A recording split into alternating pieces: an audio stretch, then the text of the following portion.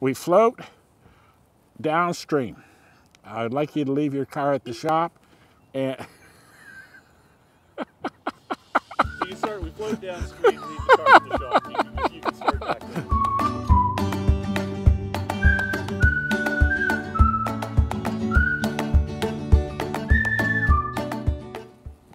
On my website, I have a little switch called pre-trip. Go to that and you can find out where we like to meet and what kind of information's on the Boy Scout list. You need to have the usual stuff: a hat, sunglasses, mosquito dope, raincoat, waders if you want to wade with them. Although from July and August, I wade wet in the Bow River. A list of fly patterns that you can use. I recommend a couple fly leaders, 0x and 3x as your base for me to work with.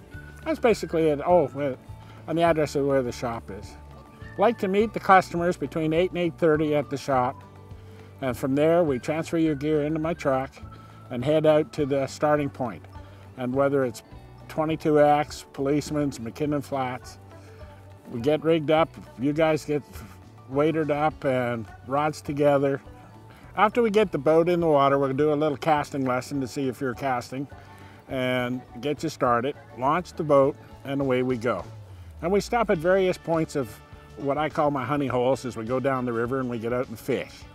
If we spot some fish rising, we'll stop and see if you guys can catch them on a dry fly. We're fishing on the river, we're covering mileage anywhere from 5, 9, 15, 20 miles on a float trip day. We get to the end of the trip, you guys get out of your waders, put your gear away, tie up the boat, get it on the truck, and head back to town.